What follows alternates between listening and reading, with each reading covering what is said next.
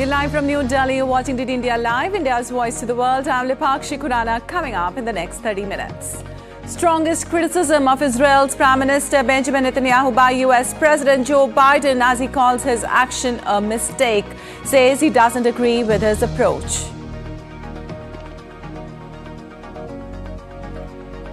Abortion rights back in focus as Arizona's top court revises a ban on abortions under a law from 1864. President Biden blames Republicans for ripping away women's freedom.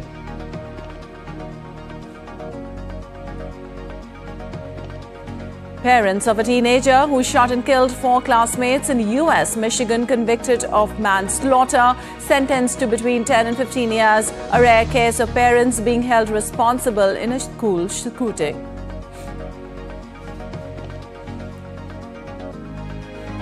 And voting underway in South Korea for the 22nd parliamentary polls, election seen as a referendum on President Yoon Suk-yeol.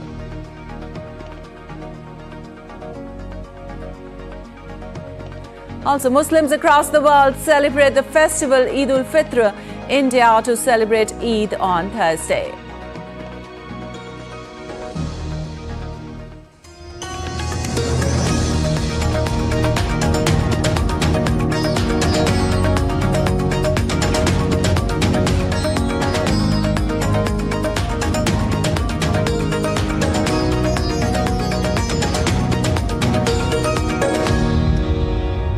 The news in detail now. US President Joe Biden said Israeli Prime Minister Benjamin Netanyahu's Gaza policy was a mistake and urged Israel to call for a ceasefire. In an interview to a US Spanish-language TV channel, Biden calls for a ceasefire and a total access to all food and medicine going into Gaza. His remarks on a ceasefire marked a shift from his previous comments in which he has said the burden lies with Hamas to agree to a truce and hostage release deal. I think what he's doing is a mistake. I don't agree with his approach. I think it's outrageous that those 3 vehicles were hit by drones and taken out on a highway where it wasn't like it was along the shore. It wasn't like there was a convoy moving there, etc. So what I'm calling for is for the Israelis to just call for a ceasefire, allow for the next 6-8 weeks total access to all food and medicine going into the country. I've spoken with everyone from the Saudis to the Jordanians to the Egyptians. They're prepared to move in. They're prepared to move this food in, and I think there's no excuse to not provide for the medical and the food needs of those people. They should be done now. Meanwhile, an in-person meeting of Israeli and U.S. officials on the planned operation in the Gaza city of Rafah are expected next week. There's constant communications happening every day, but as it relates to this particular conversation, when they're going to be here in person, members of the Israeli government, that's going to happen in a couple of weeks. Meanwhile, Israel says it is moving into Gaza more quickly after international pressure to increase access. It said 468 aid trucks moved into Gaza on Tuesday, following 419 on Monday. International pressure to increase access on Israel sharpened last week, including from its closest ally, the United States. White House has termed the substantial increase of aid into Gaza as good, but said is not good enough. The UK joined 8 other nations in an international large-scale dropping of essential aid coinciding with the end of Ramadan. Participating countries include Jordan, Indonesia, United Arab Emirates, Netherlands, France, Germany, Egypt, and the United States. Well, Arizona's top court on Tuesday upheld an 1864 law that bans nearly all abortions. The Arizona Supreme Court ruled 4-2 in favor of an anti-abortion obstetrician. The court, however, also put its ruling on hold for the moment and sent the case back to a lower court to hear additional arguments. The ruling was focused on a law on the books long before Arizona achieved statehood. It outlaws abortion from the moment of conception except when necessary to save the life of the mother, and it makes no exceptions for rape or incest. Doctors prosecuted under the law could face fines and 2 to 5 years in prison. Also, Arizona Governor Katie Hobbs, in her first remarks after top court's ruling, said the ban is extreme and hurts women. Arizona's 2022 abortion ban is extreme and hurts women.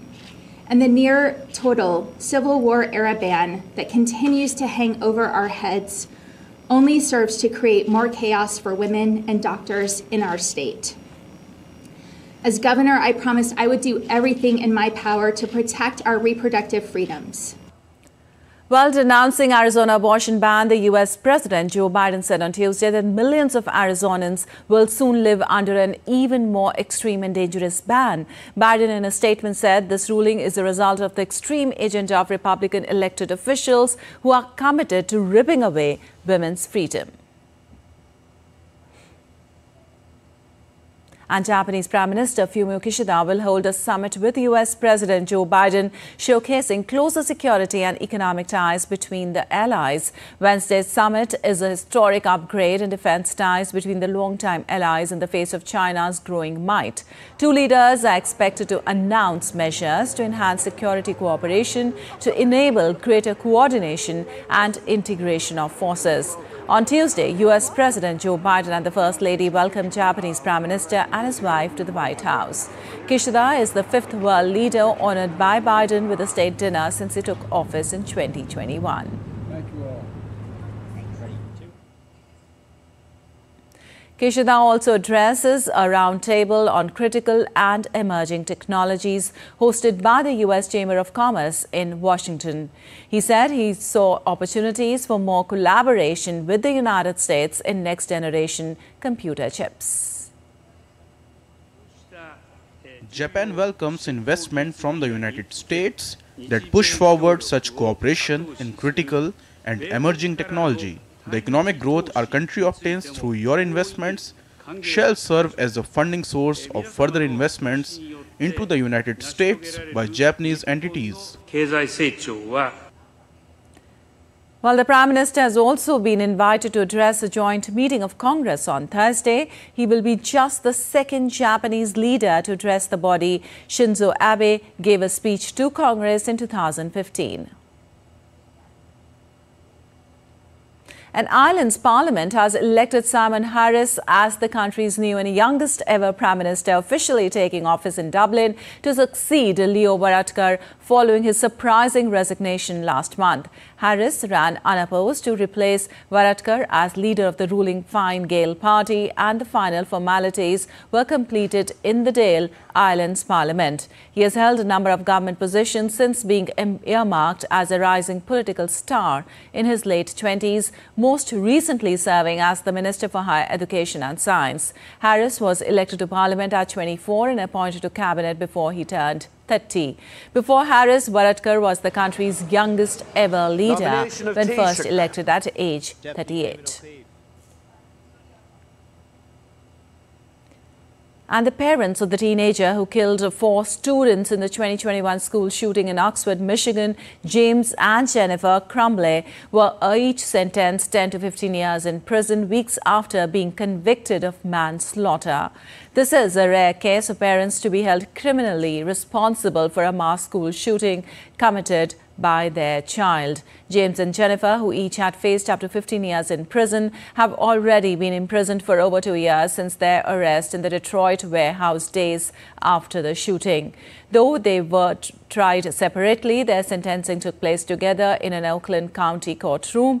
Ethan Crumbley's parents were sentenced immediately after several parents of the victims gave emotional statements in an Oakland County courtroom in Pontiac in Michigan. And voting is underway for the parliamentary polls in South Korea. Voting is seen as a referendum on President Yoon Suk-yeol. The opposition Democratic Party, which already dominates the 300-member legislature, has hammered Yoon and his Conservative People's Power Party for mismanaging the economy and failing to rein in inflation. PPP leader Han Dong-hoon said a big win by the DP, whose leader is facing corruption charges, would create a crisis for the country. He warned against giving the opposition an unprecedented supermajority of 200 seats. Yoon, about to enter the third year of his 5-year presidential term, has been suffering from low approval ratings for months, having come to power in 2022, vowing to cut taxes, ease business regulations and expand family support in the world's fastest aging society. And member countries of the Organization of American States rejected the raid by Ecuadorian police of the Mexican embassy to arrest a former official. OAS Secretary General Luis Almagro said international law must be respected and diplomatic headquarters are inviolable. He also added that the raid could not be justified by internal laws. In the first extraordinary session of the OAS Permanent Council, Almagro also urged both countries to find a peaceful solution to disputes. A second extraordinary session of the OAS Permanent Council will be held today in Washington to find an amicable solution to the breakdown of bilateral relations between Ecuador and Mexico. And a Venezuelan former oil minister, Tariq El-Aissami, has been arrested in a corruption probe into state oil company PDVSA. Former finance minister Simon Zerpa and businessman Sir Mark Lopez have also been detailed. El-Aissami resigned in March 2023 amid a wide anti-corruption probe ordered by Maduro, which has been mainly focused on wrongdoing and PDVSA. El-Aissami has not spoken publicly for more than a year. The three men are facing charges of treason, money laundering, conspiracy and misdirection of public funds. The case involves a network of PDVSA executives who use their positions to carry out illegal operations, including some involving cryptocurrencies. All of the men have been under sanctions by the United States since 2017, with El-Aissami and Lopez facing drug charges. Well, Bolivian doctors went on a national strike on Tuesday to protest a retirement bill they claim will force them to retire when they turn 65 years old. Doctors started a 72-hour national strike with a march that was joined by teachers against what they call the forced retirement law the government wants to get passed in Congress. In Bolivia, the voluntary retirement age is set at 58 years old for men and 55 years old for women. Although the president of La Paz Medical College said doctors need to work longer to achieve a decent retirement pension.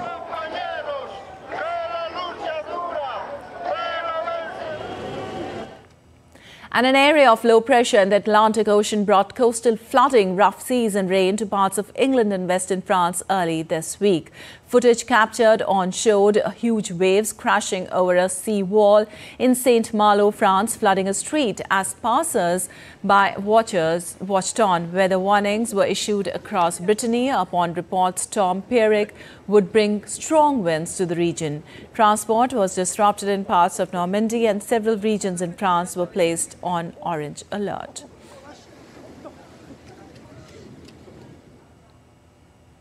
And Russia and Kazakhstan ordered more than 100,000 people to evacuate after swiftly melting snow swelled mighty rivers beyond bursting point in the worst flooding in the area for at least 70 years. The deluge of melt water overwhelmed scores of settlements in the Ural Mountains, Siberia and areas of Kazakhstan close to rivers. The Ural is Europe's third longest river, which flows through Russia and Kazakhstan into the Caspian. A state of emergency was also declared in Truman, a major oil-producing region of Western Siberia, the largest hydrocarbon basin in the world. And Biscuit Jatra is a famous festival celebrated in the Bhaktapur district of Nepal. It usually falls in April and marks the Nepalese New Year. During this festival, a chariot carrying images of various deities is pulled through the streets, accompanied by music, dancing and celebrations. The chariot procession during the festival involves carrying images of varying deities through the streets. Devotees participate in these processions to show their devotion and seek blessings from the divine. The Biscuit Jatra festival in Bhaktapur, Nepal is steeped in ancient beliefs and traditions. Biscuit Jatra marks the Nepalese New Year and is seen as a time of renewal and rejuvenation. The festival coincides with the spring season and the beginning of the agricultural cycle. It is believed to invoke blessings for a bountiful harvest and fertility in the land. And still to come on this edition of DD India Live. As the first phase of India's general elections approach, political parties intensify their efforts to attract voters, with leaders thronging to the ground to engage with the public and gain support.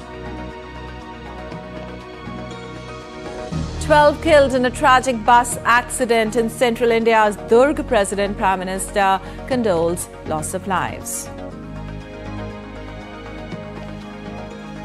Indian men's hockey team look to bounce back against Australia in the third game. Host Aussies lead the 5-match series 2-0.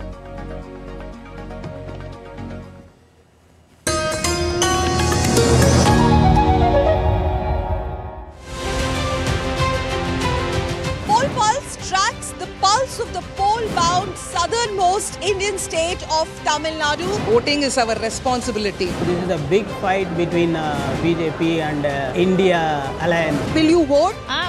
Yeah, power of democracy. This is a huge.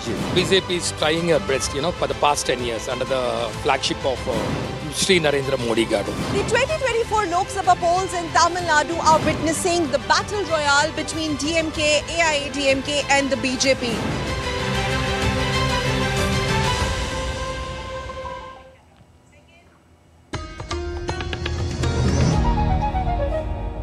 Welcome back. You are watching DD News. I'm Lipakshi Khurana. Let's now get you the latest on the world's largest democratic election in India.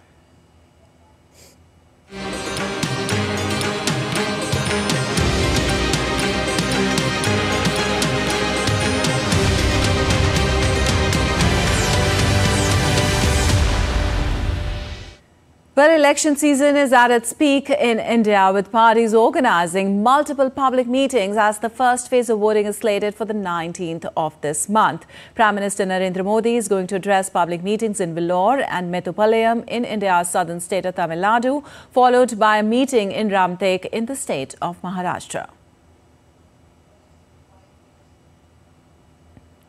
India's Defence Minister Rajnath Singh will be addressing public rallies in Saharanpur, Bulandshahr and Sambhal in India's northern state of Uttar Pradesh. Uttar Pradesh is one of the 3 Indian states, along with Bihar and West Bengal, which will undergo voting in the second phase.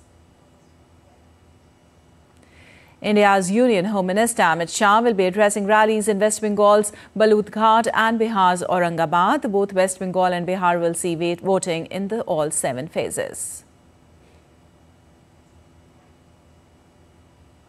Yogi Adityanath, Chief Minister of India's state of Uttar Pradesh, is scheduled to address a rally at Kathua in the northern state of Jammu and Kashmir. Voting in Jammu and Kashmir is split into 5 phases.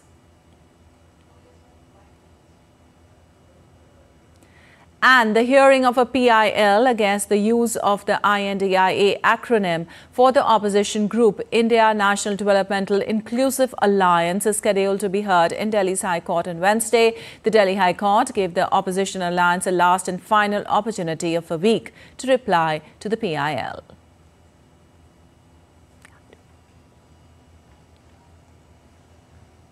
Well, Andaman and Nicobar, along with Lakshadweep, is truly India's hidden coastal treasure. Lakshadweep is the smallest union territory in India, while Andaman and Nicobar is the maritime route in the Southeast Asian region.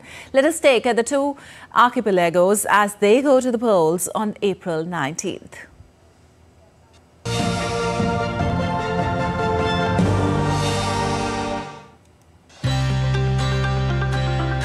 The archipelago of Andaman and Nicobar Islands is one of India's union territories located in the Bay of Bengal, comprising about 836 islands spread over an area of 8,000 square kilometers. Situated approximately at a distance of about 1,400 kilometers from both the Indian cities Kolkata and Chennai, the Andaman and Nicobar Islands are divided into 3 districts, with Port Blair as the administrative capital. The group of islands, rated high on the tourism list because of its natural beauty and pristine beaches, has been seeing a surge in infrastructure upgradation works in the recent years. These include projects like underwater fiber optic projects, GPS motion sensors, automated weather stations, solar energy plants, tourism infrastructure, and upgraded military bases. With a population of about 434,000, residing in 31 out of the over 800 islands. About 312,000 registered voters are exercising their franchise this time, which includes 162,000 males and about 149,000 female voters. 3 voters are from the third gender category. During the 2019 elections, the lone seat was won by the Indian National Congress. The other prominent political parties in the archipelago are Bharatiya Janata Party, though other parties including Bahujan Samaj Party and the left parties also participate in the polls. Election is being closely monitored in the Union Territory, which is strategically important for India, particularly because of its location, as its northern point is merely 22 nautical miles from Myanmar and the southern post point is about 90 nautical miles from Indonesia. The Andaman and Nicobar region is also an important maritime route in the Southeast Asian region. Well, in a tragic incident, at least 12 lives were claimed and 14 injured after a bus fell into a mine pit in central India's Durg district of Chhattisgarh on Tuesday. The bus carrying workers fell into a ditch around 8:30 in the evening. The workers belong to a private distillery company of Durg and they were returning home when the bus met an accident. India's President Draupadi Murmu and Prime Minister Narendra Modi expressed their grief and condoled the lives of in an accident. Meanwhile, Chhattisgarh Deputy CM Vijay Sharma visited the injured at AIIMS Raipur in the wake of the accident.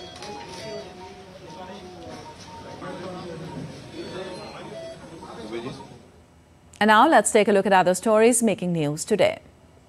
India's President Draupadi Murmu will inaugurate a 2-day homeopathic symposium on Wednesday on World Homeopathy Day 2024. Symposium will be organized by the Central Council for Research in Homeopathy under the aegis of Ministry of Ayush and is based on the theme of empowering research, enhancing proficiency. The event aims to promote holistic health and wellness and head towards utilization of advanced techniques for homeopathy research.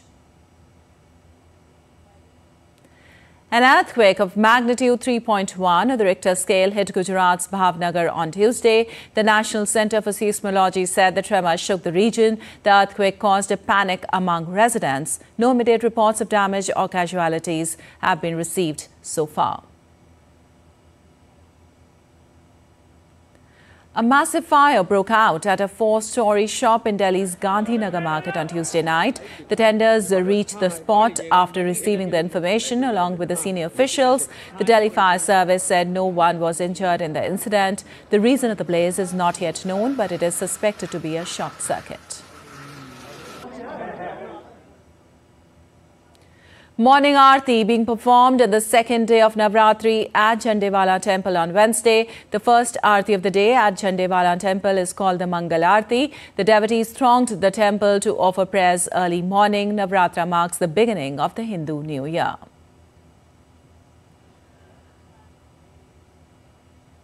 And on to some sports news now. Indian men's hockey team will take on Australia in the third game of the 5-match series on Wednesday. Having lost the opener 5-1 and second match 4-2, India now trails the series 2-0.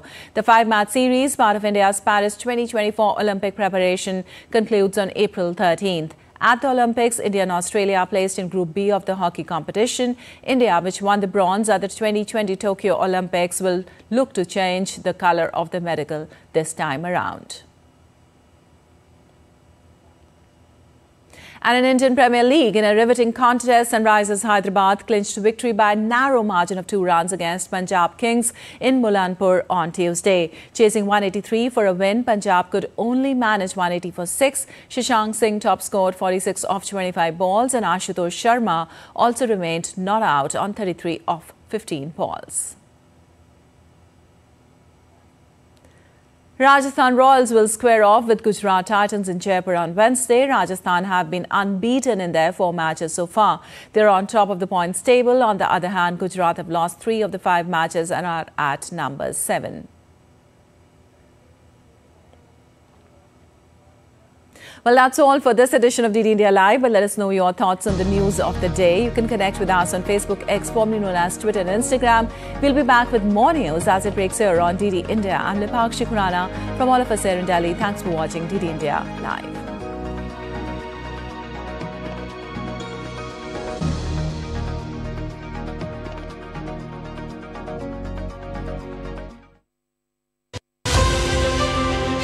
as India decides in the world's largest election. We help you feel the pulse of the nation. I am Sakal Bhatt. I am Shubhendu Ghosh. This election season, join us on a journey of India. Discover the colors of democracy. Watch Poll Pulse on DD India.